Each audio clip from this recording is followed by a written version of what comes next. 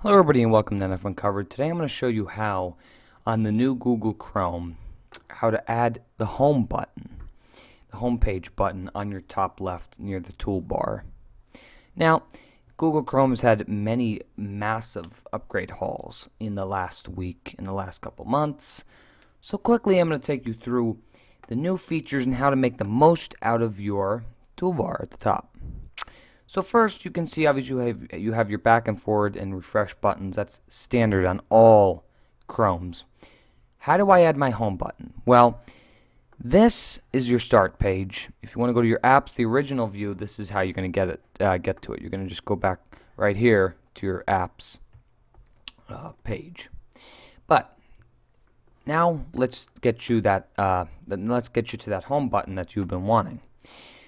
First, you have to go to the settings bar, the three bars at the top right. You have to go down to settings. It's going to bring you to your settings page. Go to the third mark down to appearance, and it's going to say show home button. Now you're going to click that, and then that's going to get you your home button. So I'm going to go over the steps one more time. You're on your start screen of Google Chrome. To get your home button, which will bring you to your home page like it just did. Settings. Under settings, you go to the general settings. 3 down under settings to appearance and press show home button. So that's how you get a home button. So for example, let's say I go to the NF Uncovered page. Here's my home button that I just put into Google Chrome. Press on it, brings you right back to your start page. So it's easy and it's just quick for you.